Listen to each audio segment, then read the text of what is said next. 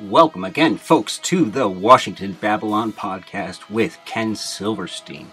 This week, Ken is taking on a new assignment and therefore is out of the studio. So first, I, Andrew Stewart, am speaking with Dr. Gerald Horne, the prolific historian, about the 1619 Project by the New York Times and a recent bizarre rebuke to the project featuring a coterie of Ivy League scholars who clearly have nothing better to do, the Wall Street Journal, and the ultra-bonkers Trotskyist World Socialist website. So, Dr. Horne, in the past decade, you've been writing a fantastic set of books about the origins of these United States and dismantling piece by piece the progressive era narrative about the creation of liberal democracy on this continent as a movement forward for the history of governance.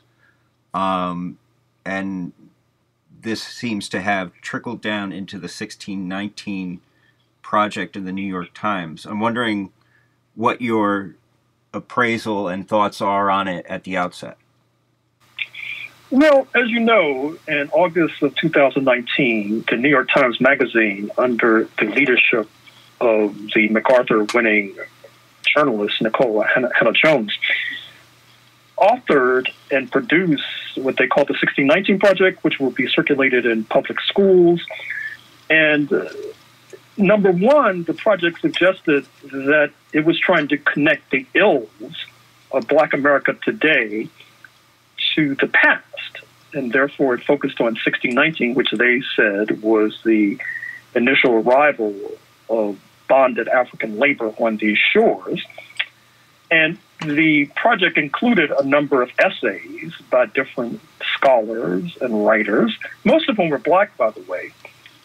And it helped to engender a firestorm of invective and protest from the Wall Street Journal editorial page, from Ivy League scholars, from certain folks who consider themselves to be radical.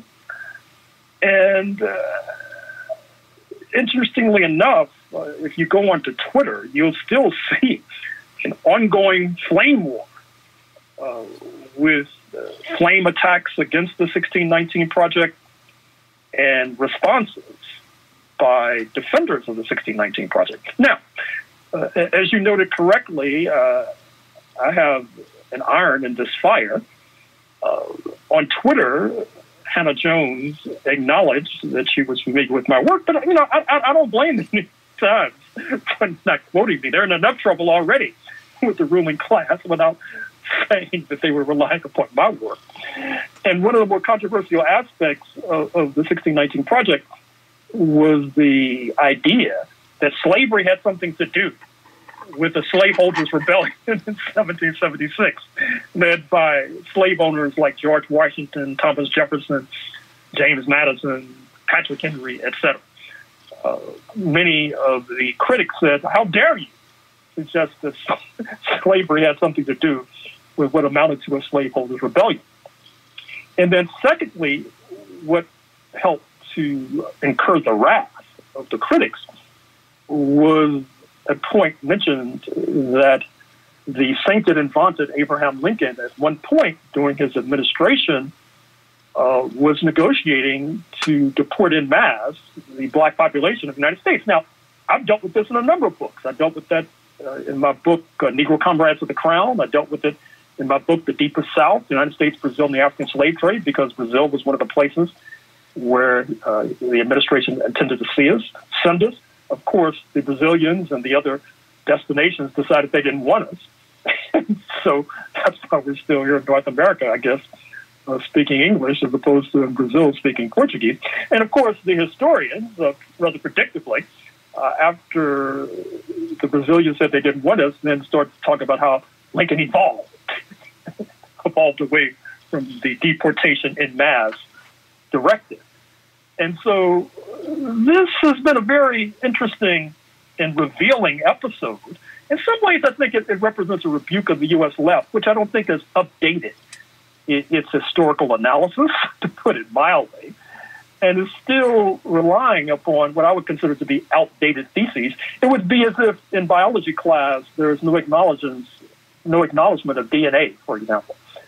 You're still acting as if Watson and Crick and the other who uncovered DNA never existed. And in some ways, as I said, I think it's a rebuke of the U.S. left. Now, and basically every sector of the U.S. left, I'm afraid to say. Despite the fact that after 1776, the slave trade increased, and after 1776, by 1790s, as I said in my book on Cuba, the United States had replaced Spain as the major carrier of enslaved Africans to Cuba. By the 1840s, the United States had basically seized control of the largest market, which is Brazil. And, of course, the dispossession of the indigenous population increased exponentially after 1776. And we all know that it's not a stretch at all to draw a connection between the depredations inflicted upon Africans and indigenous populations and the depredations now being inflicted upon Iraqis, Iranians, Afghans, people too numerous to mention. So, in some ways, the 1619 Project represents a failure of imagination, not to mention scholarship and politics and ideology of various sectors of the U.S. left. But it begs the question of why in the New York Times? And I think that's a very good question. I think that, number one, I think that these black people in general have less room for error and are less susceptible, it seems to me, to being seduced by the creation myths and the mythology of the United States. We're more sensitive to the rise of incipient fascism signaled by Trumpism, because that's why you have Black Lives Matter. That's why you have campaigns involving black people against the death penalty, where we're overrepresented on death row. And then, of course, in terms of New York Times, as the investor class could tell you, there's a real danger from the point of view of the Sulzberger family that paper might not survive. I mean, journalism, as you know, in its present iteration in the United States, it's a slowly dying enterprise. The Graham family sold the Washington Post to Jeff Bezos, reputedly the richest man in the United States, if not on planet Earth, for what he would consider to be coins found hidden in his couch, about $250 million. And they were able, that is, say, the Graham family was able to escape. So thus far, the Sulzberger family is trying to hang on. But I think that the New York Times, like any enterprise, they're searching for new markets. And in fact, Peter Coquelin, who is a historian at the University of North Carolina, and his critique in the conservative British journal, The Spectator, of the 1619 Project, compared to the New York Times, he called it the Midtown edition of the New York Amsterdam News. Now, the New York Amsterdam News is the black paper in Harlem. It's in existence for more than a century. And I guess he was objecting to all this what he considered to be too much black content in the New York Times. But I think the New York Times, they're searching for new markets. As well they should. And they're in New York, which has the largest black population in the United States of America. So perhaps understandably, they're trying to reach out to this black population. And then the editor, of course, Dean McKay, is black American from a old-line New Orleans family. I think I talk about his family in my jazz book. And so I think that those are some of the questions that strike me with regard to the 1619 Project. And I should also say that in some ways, the scholars in particular, they feel offended. If you look at the interviews on this website of the so-called Worldwide Socialist Web, you'll see these scholars saying, some of them are saying, I opened my paper in August 2019. I saw this special issue on slavery, and they didn't even consult me. How dare they do something on slavery without consulting me, as if they're gatekeepers? And I think what might be happening is that because of the crisis that U.S. imperialism faces, not only in terms of incipient fascism, but the rise of China, which bids fair to leave the United States sprawling in the dust and making it more difficult to grab the low-hanging fruit of imperialism, that this might be creating conditions where there is a historiographical shift. As you know, in graduate school in history, oftentimes the historians will say, although obviously they don't always mean it, that our only obligation to history is to rewrite it, and history is argument without end.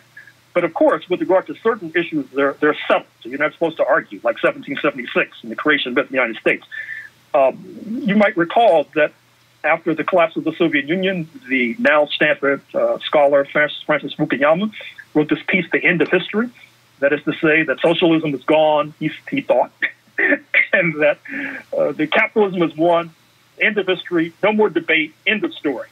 And so in some ways, the historians, with regard to 1776 and their other sacred cows, they're talking about the end of historiography. There's no debate about 1776.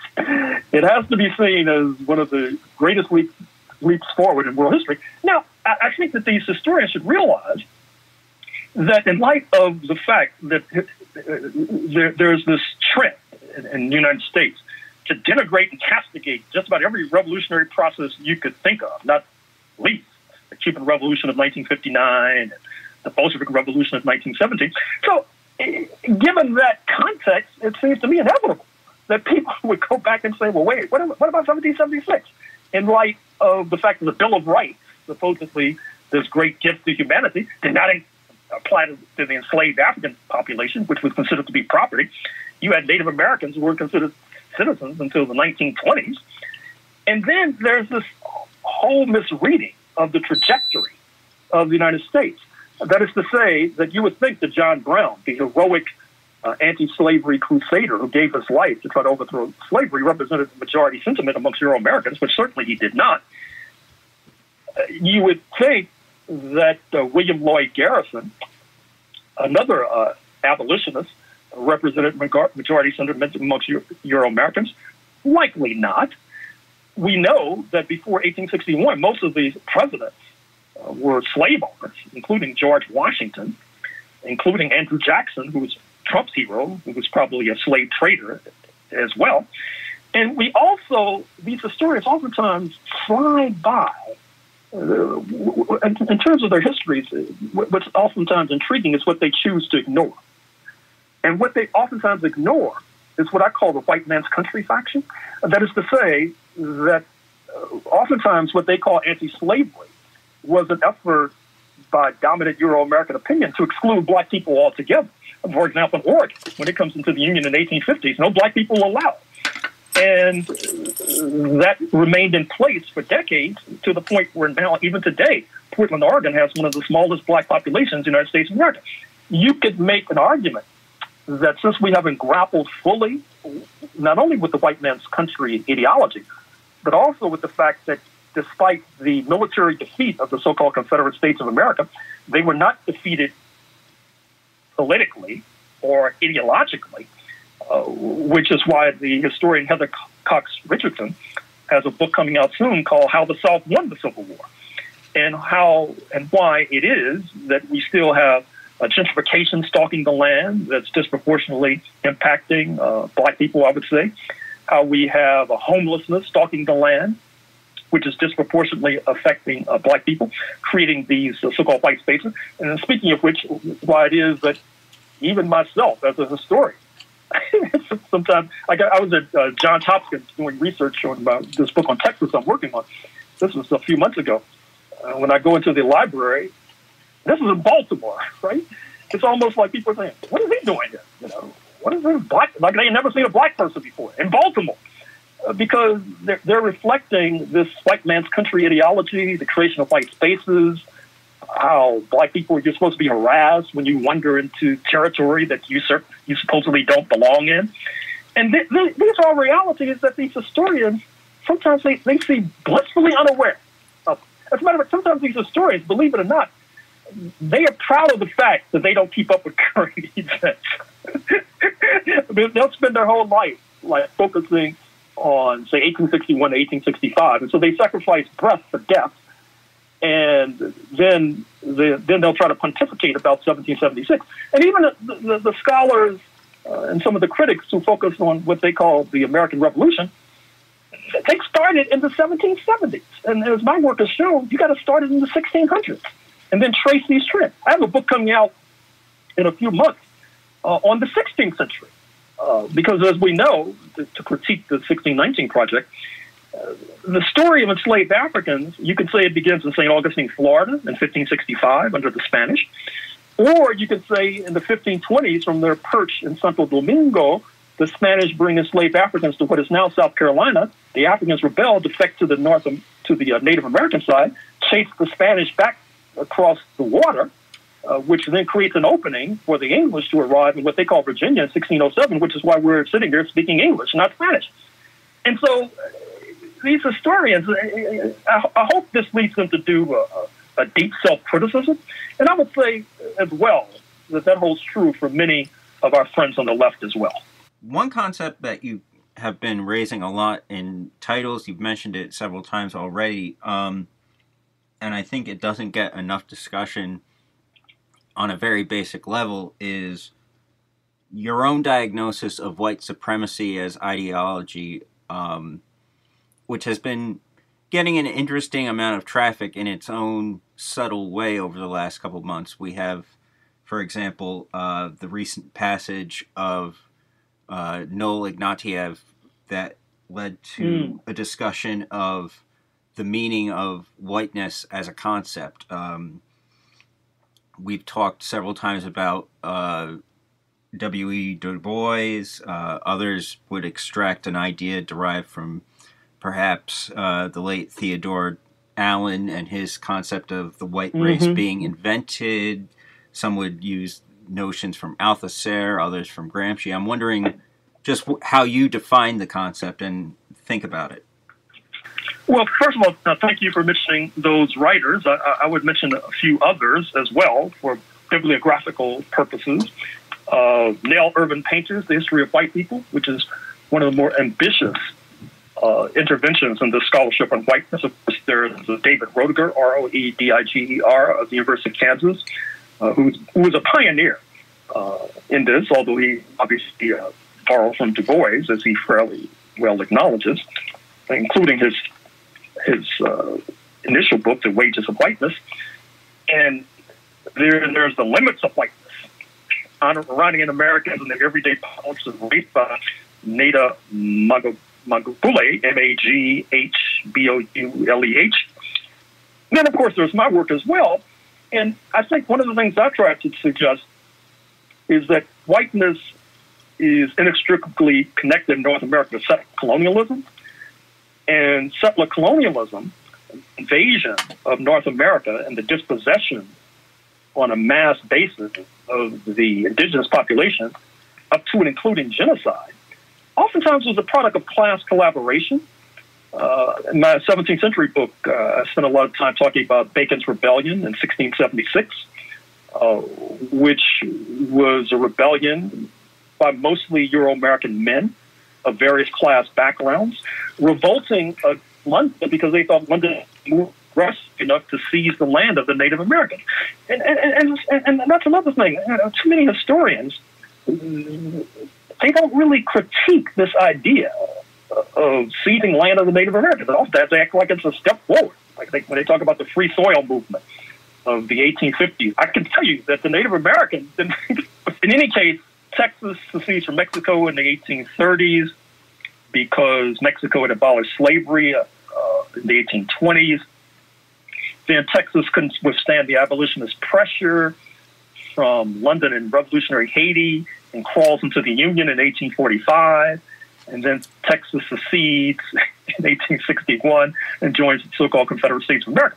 But the episode I was going to cite takes right before Texas joining the Confederate States, because part of the complaint was that the U.S. government wasn't doing a good job of routing the Native Americans. And so you had a U.S. government agent who wanted to put the Native Americans in Texas in a certain precinct on reservations. And the Euro-Texans said, hell no. They killed the agent and then proceeded to liquidate the Native Americans. These people are out of control. And then, after the Confederate States lose, this is going to be the major point in this upcoming book. You know about Juneteenth, I'm sure. Yep. This idea that June 19th, 1865, Gordon Granger, the U.S. government, he comes to Galveston, tells the Negroes, y'all are free. Y'all didn't know that? The Confederacy surrendered 2 months earlier, the Appomattox, or the Emancipation Proclamation, January 1st, 1863. But what I'm going to unveil is that you may recall that during the U.S. Civil War, 1861 to 1865, Paris had put their henchman, Maximilian, in power in Mexico. And Texas really suffered less than most of the Confederate states in terms of devastation. When Jefferson Davis was trying to escape, he was trying to get to Texas, you see, because the idea was that they were going to rejoin Mexico under the French and then have either slavery or 99-year lease, which would be a de facto slavery for the Negroes. But what happens is that the U.S. government, to its credit, routes Maximilian. Benito Juarez, the Mexican hero, is installed in power. You have Black Americans like George Washington Williams, the subject of a biography by the late historian General Franklin, who join in with the forces of Juarez to rout Maximilian and his cronies. And then, of course, you still have this Confederate exodus into Mexico, hundreds, if not thousands, of leading Confederates. And then many of them, they wind up going from Mexico to Egypt, to London, to Paris. And in my book, The White Pacific, I talk about the Confederate diaspora in the South Seas, where they start a new slave trade featuring Melanesians, the indigenous people of Fiji and Papua New Guinea, and turning them into bonded labor in Queensland, Australia, for example. And then the Kingdom of Hawaii intervenes, which leads to it being overthrown by the U.S. by the 1890s, and then entering the Union in 1959, and and according to pre-September 2016 Donald J. Trump, the allegation that the 44th U.S. president was born there in 1961 is wholly fallacious. So there's so much mythology dealing with U.S. history that it should keep scholars and historians busy for decades to come. One figure you just mentioned in passing was Andrew Jackson, and it's an interesting coincidence that one of these Ivy League historians, Sean Villance, has actually written a very apologetic biography of Jackson. And I was wondering what your thoughts were on that whole line of thought.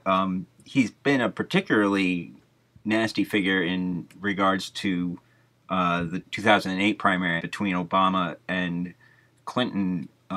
Writing some very vociferous material back then. Well, I have to say I haven't read his biography of Andrew Jackson, although I am familiar with his work. I am familiar with the fact that one of his sternest critics was his now retired colleague, Nell Irvin Painter, who I mentioned a moment ago. They were both at Princeton together. And I always wondered how their conversations in the hallway went, because she was rather cold, as they say, with regard to Professor Willens. And, of course, at Princeton, I remember he was involved in an episode trying to liquidate African-American studies under the guise of integration now, which, of course, understandably and justifiably was rebuffed and repudiated. Oh, wow. And I think that it's not just him. I mean, his colleague, James McPherson, now retired. I remember September 2001, after the attack on the World Trade Center and the Pentagon. McPherson was on NPR, Talk of the Nation, discussing his latest book, Antietam, which is a book that's interesting. You know, it talks about how the Lincoln government, after the blows it absorbed in this pivotal Civil War battle, tended to pivot and recognize that maybe they needed to have Negroes in the armed forces, et cetera. And so, understandably, the interviewer said, well, you know, the embers are still burning in lower Manhattan and in Virginia, where the Pentagon is located. Do you think that this episode will cause the U.S. government to pivot? It's like this disastrous attack with 3,000 people dead. And he demurred and declined because, you know, historians, they only talk about the past. They don't talk about the present. And I think that's one of the contributions of the 1619 Project, despite certain weaknesses, which is understandable, which is that it tries to suggest that many of the problems that Black people face have historical roots, believe it or not. I know that's a novel concept to some. It's certainly a novel concept to many of these critics who would like you to believe that the Constitution settled everything. Actually, that's the substance of Wellington's new book, No Property in Man. And it took Jake Silverstein, the editor of the New York Times Magazine. And I recommend that your listeners look at his reply to their critique, where he points out that, well, I'm down with the Constitution, but I think it was people's struggles that led to conditions changing more so than a piece of paper drafted by slave owners like James Madison. I mean, I would hope that that's the ABCs of reality, but apparently not. Because these folks, they tend to see like the Constitution as a thing in itself, the past as a thing in itself. They're very narrowly educated. They don't look at Canada and ask the basic question, which is Canada was under British rule, didn't have the so-called revolution, but Canada has a single-payer healthcare system that the United States aspires towards, and wouldn't the so-called revolutionary countries supposed to have the healthcare system that people aspire towards? Canada has a third party, the NDP, New Democratic Party, that has a strong base in labor, a social democratic orientation. Wouldn't you think that the so-called revolutionary country should have this NDP?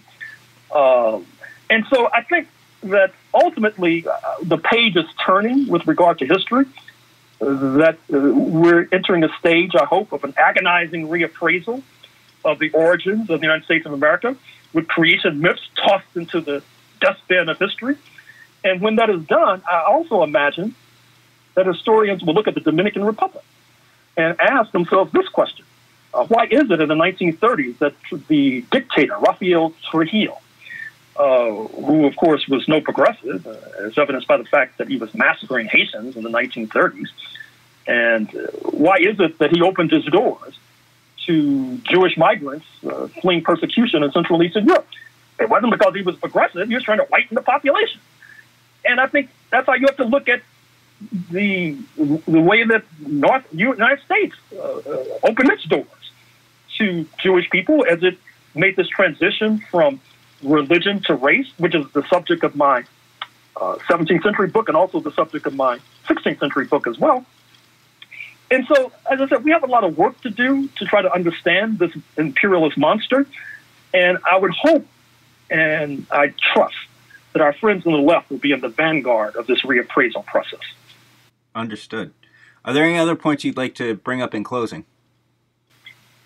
Well, I mentioned my 16th century book, so let me get the full title. It'll be out in a few months. The Dawning of the Apocalypse: The Roots of Slavery, White Supremacy, Settler Colonialism, and Capitalism in the Long 16th Century. As suggested, it talks about why we're here speaking English, not Spanish, how the Spanish were not very good settler colonialists. They tended to privilege religion. They even allowed the black conquistadors that they were Catholic, such as exemplified by Juan Garrido. And the scrappy underdog, the Protestants, that is to say London, drew upon a longer tradition, perhaps going back to the Crusades, a pan-European project beginning in the 11th century, where you have pan-Europeanism blending into whiteness. And certainly, if you look at the fact that England expelled this Jewish population 2 centuries before Spain did in 1492, and then if you look at the history of anti-Semitism in England, many of the modes of persecution targeting the Jewish population were just transferred to black people and to Native American people, as you have this transition from religion to race. And so that's the subject of my book out for Monthly Review Press in a few months. Understood. Thank you so much for your time this evening. Next up, I am syndicating here an older interview I recorded in 2016 with the Providence-based union organizer and civil rights activist Mike Arajo, where he speaks about the life of his boxer father, George, a legend in New England African-American sports. So, Mike, your dad was George Araujo, and he's a legend in Rhode Island sports history. What's kind of your understanding of his whole life as a boxer? Yeah. So he grew up in Fox Point. Was born in 1931. So it's the height of the Depression. He came from a large family, and his dad was a sailor, so he wasn't home very often. So the older boys and girls had to work, and so one of the things they used to do was they used to shine shoes, and they used to do other stuff like that to kind of make the ends meet. And he started to get sick when he was about 5 years old, and he was diagnosed with polio.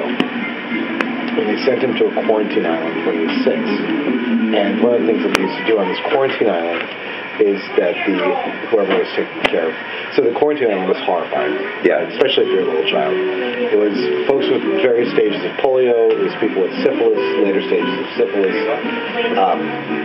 Not a great place for a child to be. Also, it had a lot of the uglier aspects of our country on this little island. And some of the orderlies used to fight the kids for sport. And he learned to box, which is horrifying when you think about it, because they had polio. He learned to box on the island. And the legend is that when he got to be a pretty good fighter on the island, and he swam off. Oh, wow. Made his way back to Providence. And by then I think he was 9 or 10 maybe. And he started to box at the CYO, or the Boys Club, I guess it might have been the CYO at the time, and was really good.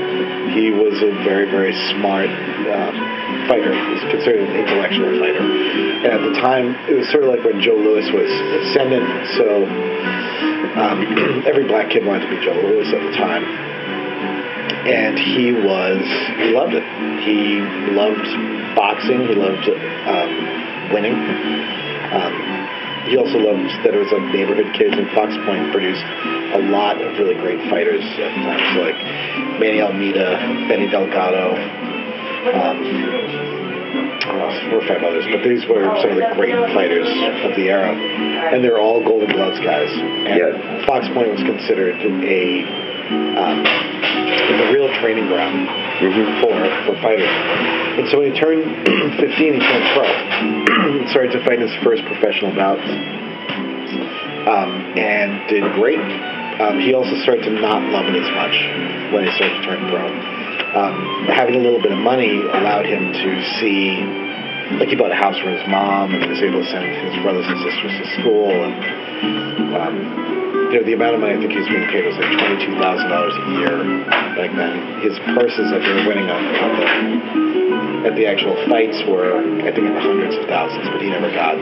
His coaches or all these other people attached to him, mobsters, took the money, but he was able to buy a house and do all this stuff. And so he loved that, but he didn't really love fighting other people, right? He didn't like hitting folks, and he realized like there was a real issue with one of the things that struck him, and he used to talk about with me all the time, is that he would go out into the ring, and it would be 2 black fighters in a sea of white faces. And that felt the same as when he was a little boy, fighting in the when he was quarantined. That this was essentially the same system, but he was a great fighter, and he did great. So after he fought for a few years, started to travel, got to meet folks. He used to hang around with the who are those guys? The Rat Pack. So he and Frank Sinatra and Sammy Davis Jr. were pretty close, and I think he was one of the people that the legend is that all these guys were in love with boxing, and like the extended group, like the Marlon Brandos and all those guys, loved the idea of boxing, and famously Marlon Brando broke his nose being coached, and he ruined the performance of, that's a side story. But he also, with that group, they used to fly to Cuba for fun. That was like the big spot. So they would take a weekend trip to Cuba, gamble, do whatever, and then come back. But there was also Cuba in the early 50s was going through a really pretty serious political upheaval, and he identified that. Like he saw very clearly a very similar thing. Actually, I guess this was late 40s, not early 50s. Saw a real connection in Jim Crow America and Jim Crow Cuba. Yeah. Because it was identical structures. It was the leadership of Cuba, the political leadership, and the economic leadership were always white faces, and the people who did the work were always black faces, and it couldn't be ignored. Yeah. Right? And also, as a fighter at that time, a lot of the places he would fight would be segregated. Yeah. So he wouldn't even be allowed to walk in the front door of the places that he was filling. The Rat Pack guys, for all their not great attitudes about a lot of things, would not play segregated venues. And so I think there was like kind of a natural thing with that. So turned 18, and he got drafted, and he went to the Army, and it was, so 18 would be 1947, I want to say. Yeah, 48 maybe. 49, before that. The Army was still segregated at that point, and black soldiers were not allowed to combat positions for the most part. There was no paths to officer status, and professional athletes tend to go get tracked into those things pretty quickly. I mean, Joe Louis was an exception, but it was a segregated Army too. And they had him painting lines on baseball fields. That was his official job, was to travel around with a baseball field line painting platoon, I guess, and just do that. And he got recognized by an officer who was like, "You're the lightweight contender of the world. What are you doing painting lines for? You should be boxing." And he's like, "Well, I'm a soldier. I shouldn't really be boxing." He's like, "Well, you should be coaching. You could be teaching people. You should be teaching it. Your style of kind of this intellectual approach to boxing is something that we all need to see, and we want you to do that." And so he coached the Army boxing team and got to travel the world and establish allied boxing teams around the world. So he was the founder of the Turkish boxing team. He coached the Egyptian Army boxing team, the Indian Army boxing team. Got to do exhibition fights in Greece and had a wonderful thing. But so while he was doing that, though, he again was going to meet. So his political experience in America was almost entirely like this black and white, poor versus rich experience. He didn't really, the broader world wasn't really open to him. But now he got to see the broader world and got to actually see that it's the same set of people are boxing everywhere. Like it's immigrant groups, refugee kids, the poorest of the poor, the sea of faces that are always looking at him. It's the same people. Like it could be the same people in Russia, it could be the same people in Istanbul. It's the same folks. And so he started to really get disillusioned with boxing. I mean, he didn't like getting hit, he didn't like hitting people, but he also started to really see a problem, like a structural problem with it. So he decided that he wanted to devote his life to something that did better than boxing. So he loved working with kids, and he loved stuff like that, but he also loved art. And he got stationed in Franco's Spain in the early 50s, where he got to meet Picasso and got to spend the summer with him painting, learning how to paint. And he loved it. It was also a huge political education for him, because Picasso was always critical, even though he was like a Spanish national treasure, he was always critical of Franco and that fascist ilk. And he came back to the United States after he mustered out of the Army, and wanted to devote more time painting and working with kids. He thought that was where it should go. He also was starting to get more involved in political activism, particularly the civil rights movement was kind of ramping up, the broader civil rights movement. And Cape Verdeans had always seen themselves, because it's an immigrant African-American population, as not having an attachment to the African American experience. Or at least the same attachment to the African American experience. But because of what he had been doing as a fighter, the audience didn't care if he was Cape Verdean or not. Like, he was an African American fighter. There was no distinction. In the rest of the world, people identified him as he could identify himself as a Cape Verdean, but because he lived in the United States, he was identified as a Black American. Subject to Jim Crow, which is something that he didn't really know about coming from Rhode Island. He lived in an entirely immigrant community. He had no idea. And so that started to come together for him. And so he started to, he opened up a little studio on Benefit Street and realized that, so he must have been approaching 30 at this point. So he, all right, so I'm going to go back a little bit. The Cape Verdeans in Providence do kind of one job in Providence, and they were all longshoremen. The ILA 1328 is an entirely Cape Verdean union. It was founded by Cape Verdeans. Its officers are still Cape Verdeans. It's the majority Cape Verdean. And it's also a very protective union. They also were able to keep the docks honest, which is a problem that they had in Boston and in New York. And they were able to keep it open to Cape Verdeans, most importantly. And his father, when he wasn't sailing, that's what he did, was he worked the docks like everyone else did, like every Cape Verdean does. Like, if you're not fishing, that's what you're doing. And so when they organized that union, they organized it to protect themselves. And he was attached to it. He was always, he fought in the under the banner. It was boxing. He came from the docks at Fox Point and all that whole kind of mythology that gets attached to it. But as an adult, because he had been robbed so heavily by his managers, he had to go to work. He worked the docks like everyone else did. So he loved that connection. Like, he realized that the identity of having an organization, the like practical day-to-day solidarity that they show, the community solidarity that was part of it, meant so much more to him than the simple boxing did. Even though the boxing meant a lot to the guys, that connection meant more to him.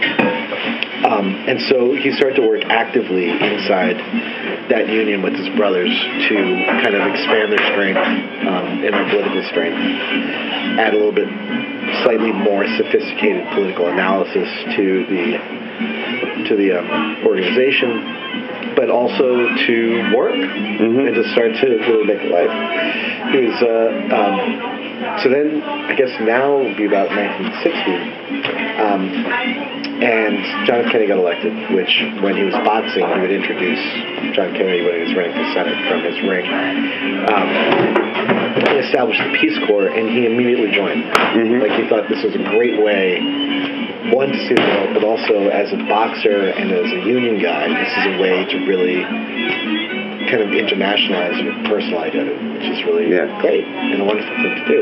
He also met my mom around this time, and my mother is Irish from Cranston, actually, from right down the street. And they kicked him out of the Peace Corps because interracial marriages or relationships were against the law in the majority of states in the country. And it was too much for him. He was like, forget it. We're leaving Rhode Island. We're going to go to a place that will be accepted and safe. So he took the entire family. We moved, before his birth, moved to New York, where he loved it.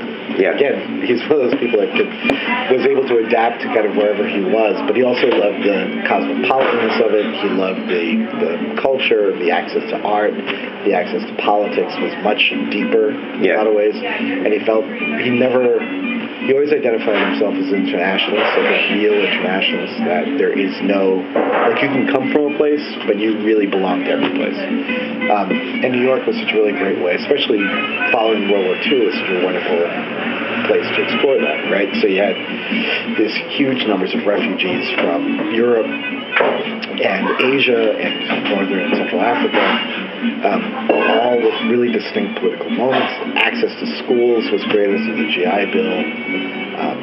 It was like a real kind of intellectual moment for him. And he was hanging out with all these beatnik writers, which he, again, it was definitely in his, you know, they loved there was a class identity to the writing, but there was also a prettier vision than like that kind of grim version of Marxism that we all get.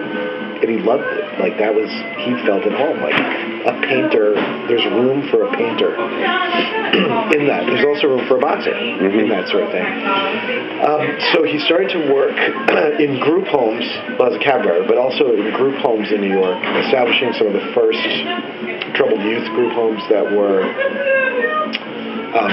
peer or mentor kind of structured. So that the traditional group home structure up until that point was there'd be like an attendant, a state employee attendant who usually didn't come from the community or had some sort of weird relationship, to a model that said kids that come from certain communities should have access to people in their communities as a way to develop. And so he kind of helped set up that structure, and was never really spoke really a lot about it, although we all knew a lot about it.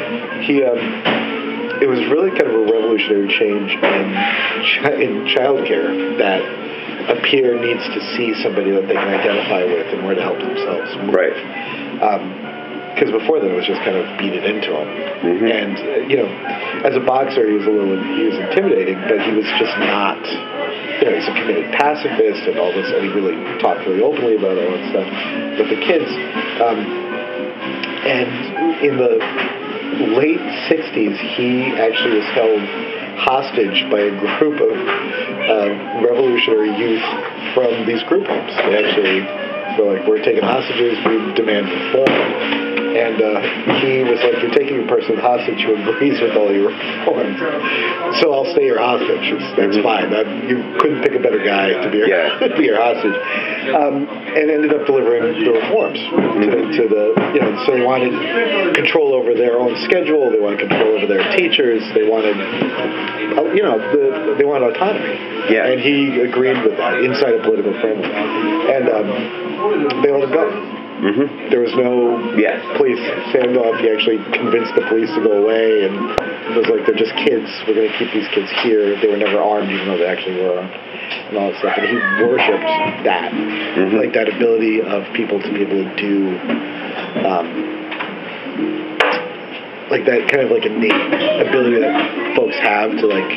He just loved that. He feels like that was the same spirit that made ILA and all that stuff, and it was just really valuable to him. And so then my mother wanted to go to grad school, so he came back to Rhode Island. He got a job at Brown working as a janitor, and he got probably the best job at Brown, which was working as the overnight janitor at the Rockefeller Library. So he got to just hang out and read for 8 hours a day, clean up a little and read, and was really active with the union there, which was SEIU. I think it's still SEIU.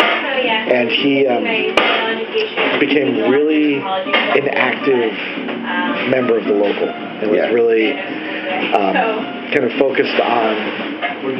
He always thought that one of the biggest limitations of unions was that they were focused on work. That it needed to be focused on like your home life first, and then kind of like then work will come out of that, and the good work will come out of that. Like he really believed that if people are reduced to just their jobs, then they're actually missing the whole point.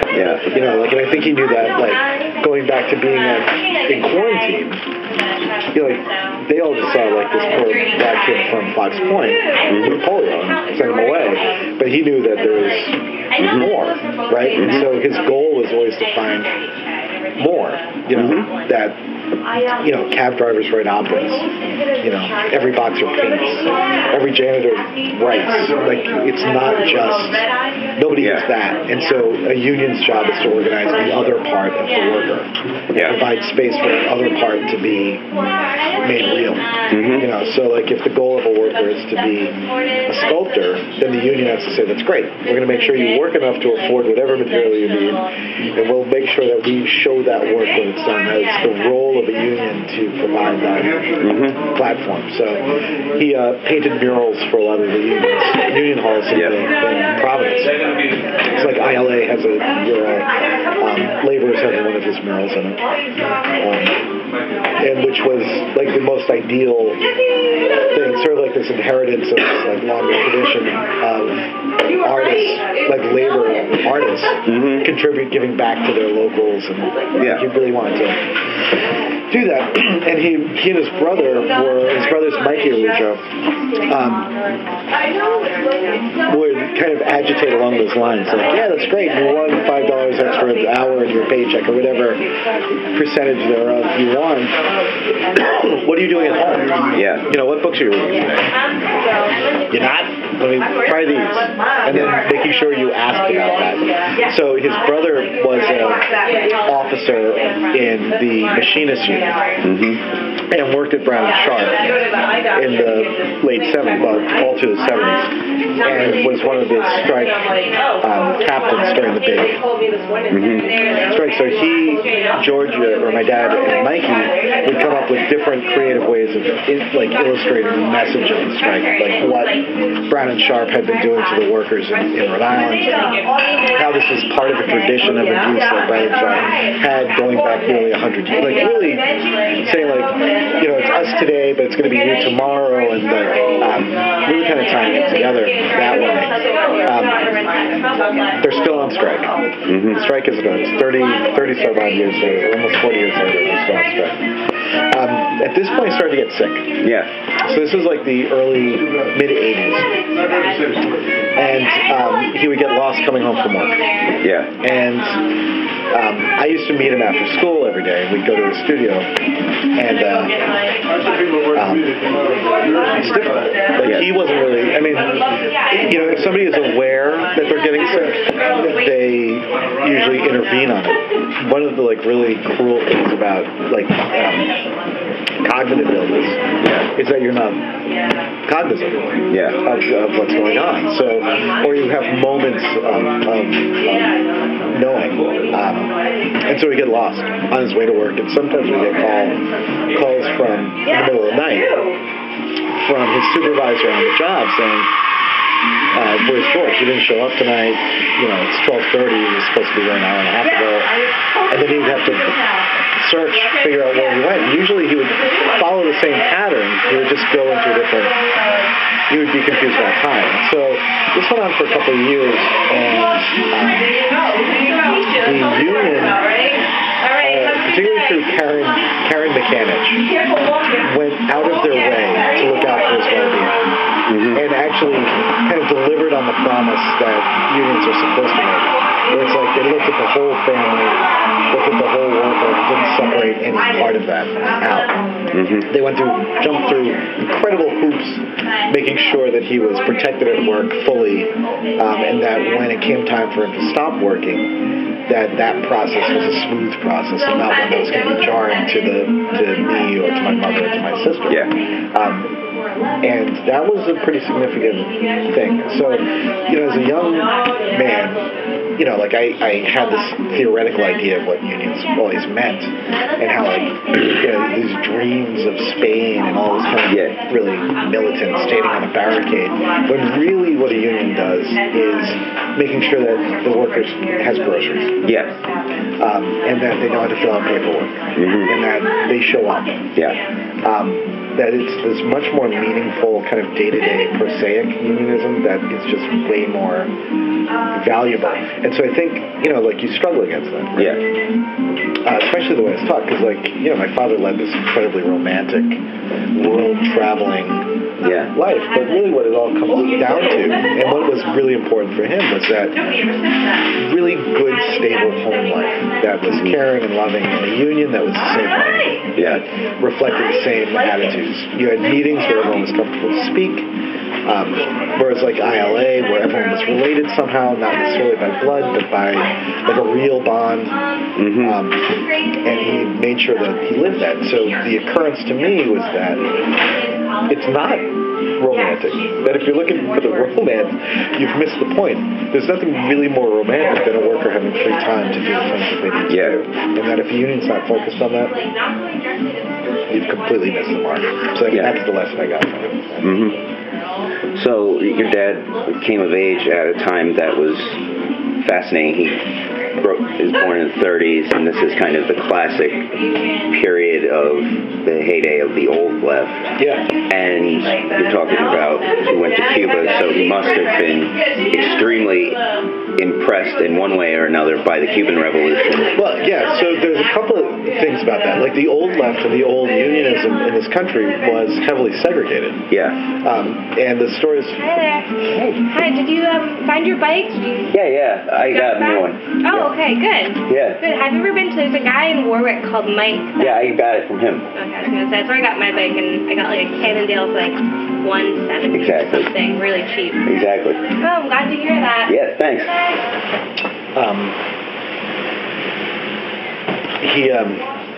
Where was I? Unions were heavily segregated. IATSE, like the union that I worked with, had B unionism, which was like the black union. The UAW had negotiated like memorialization of Jim Crow laws in the 30s and 40s. Like it was just really not jobs that traditionally had belonged to black people in America. A lot of black workers were being forced out by organizations. So there was a lot. It was there was one stream of people that did see kind of through that. Like the Communist Party in the U.S. saw kind of past a lot of that. But there was like a huge disconnect between the two. Like ILA had to fight for survival from pressure from the the ethnic unions, like the European ethnic unions, to maintain control of the docks. And this was like a physical battle that was happening up and down the coast, because most of the docks were controlled by African American workers up until that moment. And it was through their organization that they, longshoremen are paid as well as they are, not through this other thing. And so there's like this annexationist aspect to American unionism that was really devastating.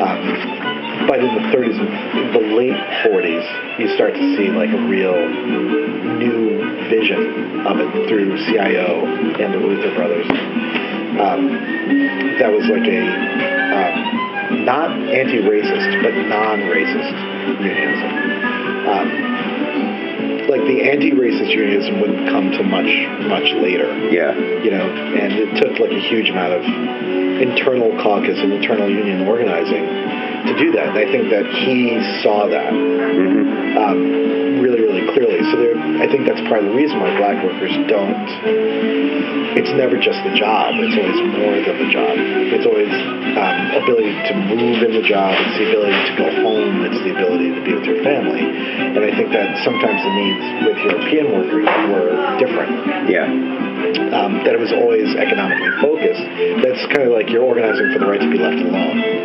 Whereas for black workers, it's organizing to maintain community and establishment. So I think those can be two opposing goals sometimes.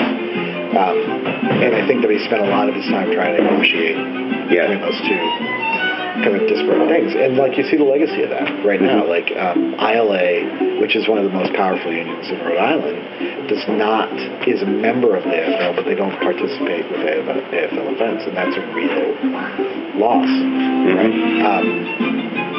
We also again see African American or traditionally African American organizations getting passed over again, and I think that there's a lot of difficulty in that.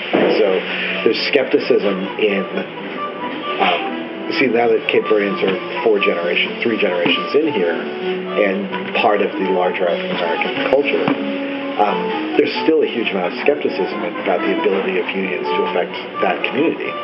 Like, the focus went from African Americans in the 40s, 50s, and 60s to immigrant workers in the 80s, 90s, and 2000s, and there was never a fulfillment of the promise that was supposed to be there, that labor was supposed to have.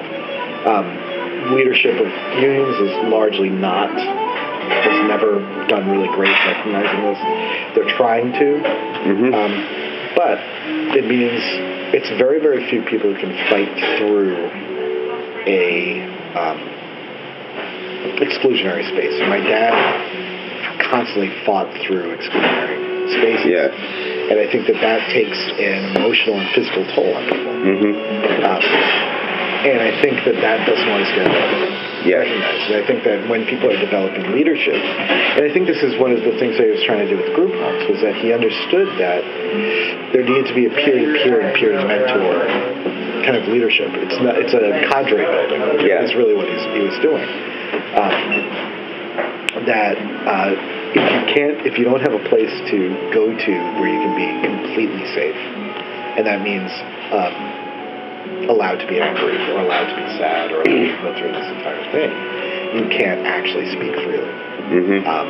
And that democracy never actually happens until those things can happen. And he believed that. And I think my mother believed that. And I think I know his brothers believed that. Freddie and Mike believed that. That there's it's like these two very distinct friends. Right. So one of the interesting things is Cape Verdeans are very known for their piety and relationship to the Catholic Church in some quarters. And, at the same time, the Catholic Church,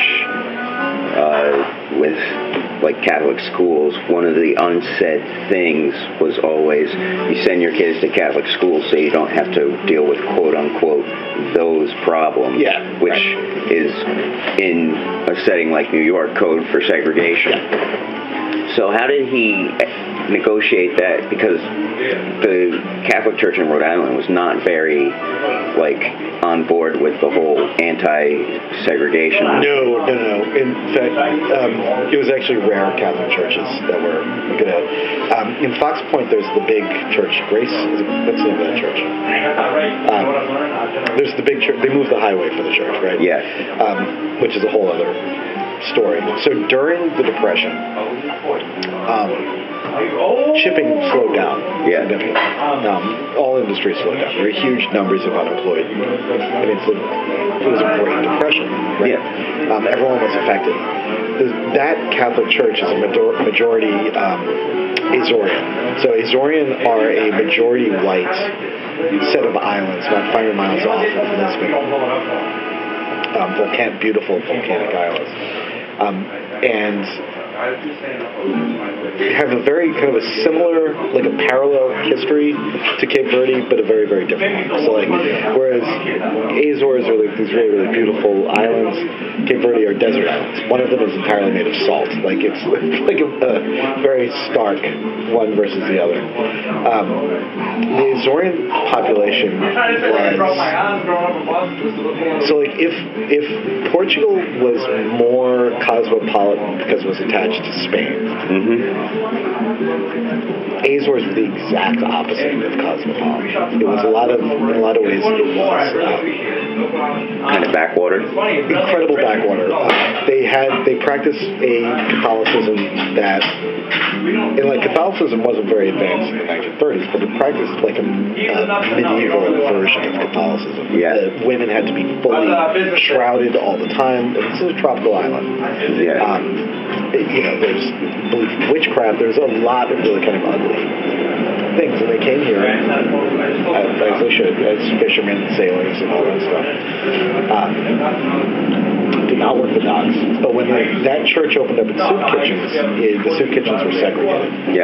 They would not allow Cape Verdeans to eat until every Azorean had eaten, which there are obvious problems with that. So the Cape Verdean response in in Potts Point, was to open up the Sheldon Street Baptist Church. And nearly most, if not a significant number of Cape Verdeans became Baptists on that day. In fact, that church is like the holder of probably the most complete archive of Cape Verdean births and life in the other church did not really do a great job recording baptisms or weddings or the stuff that churches are actually supposed to do to establish lineage and establish ownership. So I think they're religious, but not religious to the degree that historians were religious. I think that there was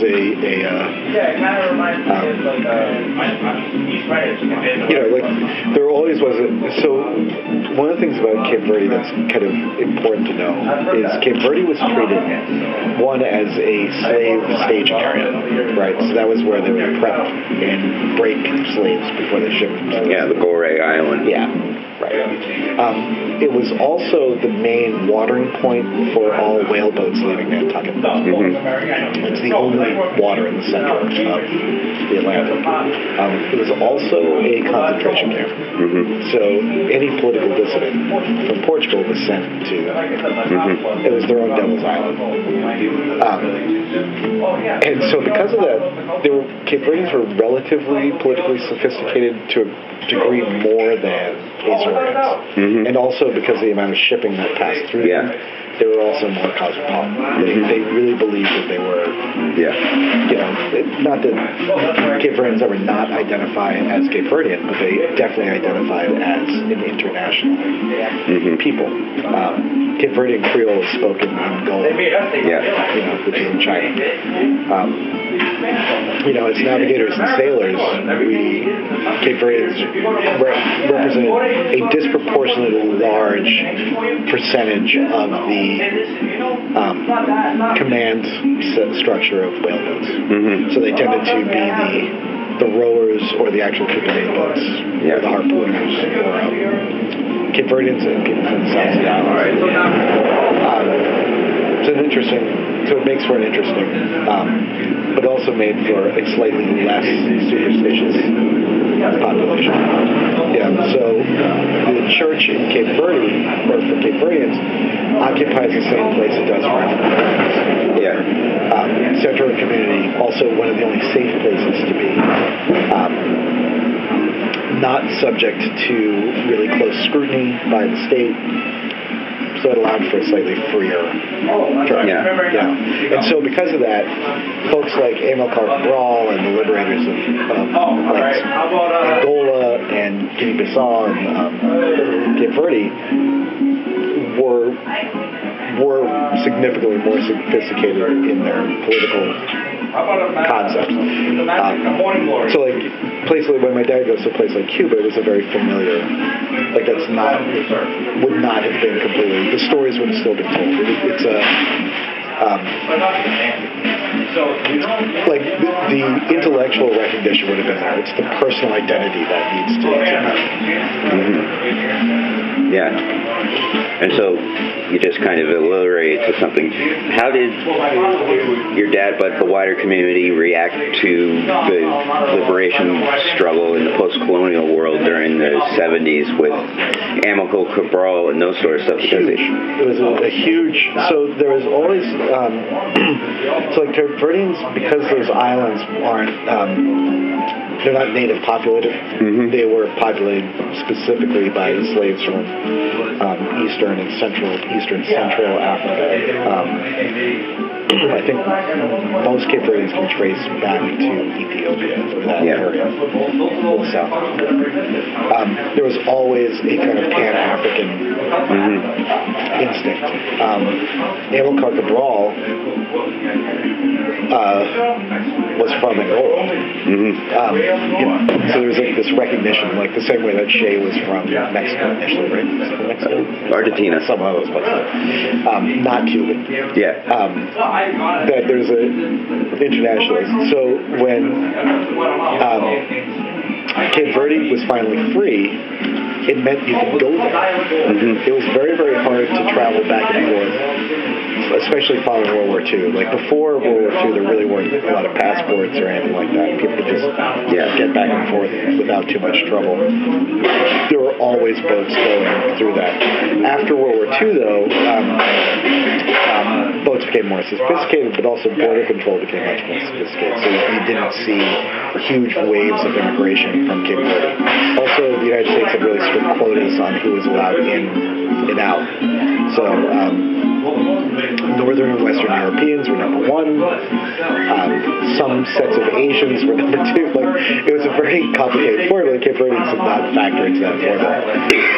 Following liberation, though, you saw, because almost everyone's related, the ease of travel increased significantly. So you had this break in culture where you have first and second generation Cape Verdeans who came at the turn of the century or slightly before, and then you see the immigration kind of stop during like the real fascist era of the 30s. Before, and then immediately post World War II, you see another little spike, and then you see this nothing. You see nobody come into the country for about 30 years. Up until the 70s, and then suddenly you see this new wave of immigration come in, and there's going to be a disconnect. So like the first and second generation Cape Verdeans, for the most part, didn't speak Creole. They were doing their best to assimilate. And worked really, really hard to do that. The generation that came afterwards, because they kind of were children of the nationalist movement, all of them saw language as part of identity. So there was a new interest in learning Creole. There was an interest in the culture, in not assimilating, but maintaining identity. And also because being one of the few parts of African American culture in the United States that actually can identify where they come from with a national identity makes it unusual and in a lot of ways more welcoming. And I think that there was there's always going to be tension between the folks who are nationalist identified and the folks that came before that. But at the same time, there's never going to be a wall between the two of them. And so I think there's definitely an identity of that. And also, African cultures tend to be ancestor-based. So the folks that came before were always like, thank you for being here. You built these houses, you established these jobs, you formed this union that welcomed me, you did this thing. So it was like a pretty significant thing. When that wave that came in the mid to late 70s ran the garbage trucks in Providence. They were extracted from the garbage trucks, but they ran the garbage trucks. And it was great. It was like part of like kind of a real American experience that they really embraced. But at the same time, there was still a definite connection to the homeland that older generation Cape Verdeans didn't have but really, really wanted. And I think that was something that was really good. So you see Cape Verdean mutual aid societies go from being church-based to being social-based or political-based. And that was like probably the biggest change. But I think that groundwork had already been kind of laid. The church-based ones had a political framework. They were the bars of it, right? But you saw a real expansion, a greater sophistication. Because one of the things that's really funny is that the previous generations that came, not isolated in the world, but they come to the United States like immigrants do, and they're like, look what I got, look what I got. You come from salt. You come from an island of salt. Like, now you can do all this other stuff. But then this wave came following the revolution, and they were far more politically sophisticated than the folks who had been in the United States. And they had much clearer analysis of colonialism and the way race works and a very different thing, whereas the folks that had stayed understood racism in a kind of post-Jim Crow context, which is a really, really different thing. And so one of the really interesting things about it that's happened lately is that there's a move of there's a third exodus of Cape Verdeans. They're moving into the South. They're moving to settling in places like Alabama, which are, you would think is kind of crazy, but then as an African-American immigrant population, that is it's a fishing-based society. It's very similar to Rhode Island in a lot of ways. That's kind of a way to reestablish a new set of roots.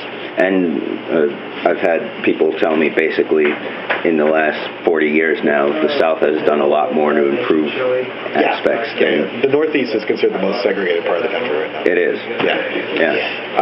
And also, when you look at the history of social movements in the country, the really hugely transformative ones were Southern-based. Mm-hmm.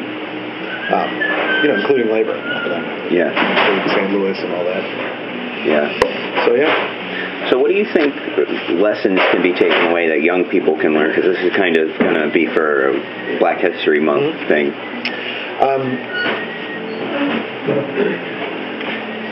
But there's a lot. There's solidarity is a real thing. It has to be built into a community. It has to actually be worked on. As much as you can love the place that you're from, you are actually a citizen of the entire planet. Mm-hmm. And that, immigrant populations have really great understanding, and African American populations, I think, get that in a way that other people don't. Mm-hmm. Like, I think that some folks believe that it's like a perceived ownership of the planet, whereas if you kind of are always cast adrift by society, then you have access to the entire world. It gives you this real solidarity with the rest of the planet that exists. Also, that the really, really important struggles are ones that may not seem really, really dramatic, but have the greatest impact. The ability for people to go home and be with their families has more to do with well-being and good work life than anything else. Also, that the African experience in the United States is part of Africa by population, by identity. Culturally, the African culture is a dominant culture in a lot of ways in the United States. It's okay to own it. And not be afraid of it. Like, recognize that your idiom, your music, your language has been the thing that defines youth and also defines history in this country. And that you're part of a much longer history and way longer future based on that, which is really exciting. So, and that new organizing in unions is going to be focusing really heavily on our population. And I'm very excited about the future of that. Thanks for listening, and be sure to tune in next week. This is the Washington Babylon Podcast, hosted by Ken Silverstein and produced by Andrew Stewart.